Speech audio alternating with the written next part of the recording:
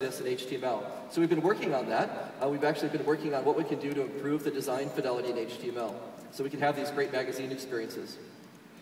And I have here another Samsung tablet, and this one is running magazine, and this is the Reader's Digest. Reader's Digest is the most widely read magazine in the world right now, and it actually does a lot of flowing graphics, text around graphics. You can see here we've got an article with text flowing around in this article. This is hard to do in HTML right now, and we've actually wrote code to do dynamic wrapping of text around graphics, arbitrary shapes, in HTML.